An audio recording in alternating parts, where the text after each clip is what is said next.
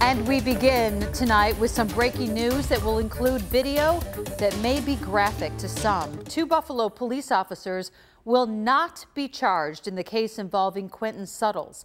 Body camera and citizen video show one of the officers punching Suttles in the face following a traffic stop last May at the corner of Madison and Eagle in Buffalo after Suttles had left a gas station.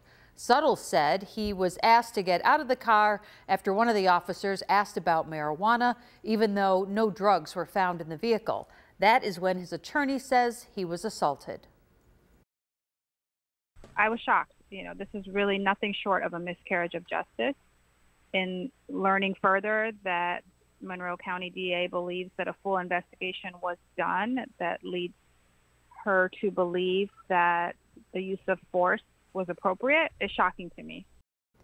This case was investigated by the Monroe County DA's office because Erie County DA John Flynn asked to recuse himself.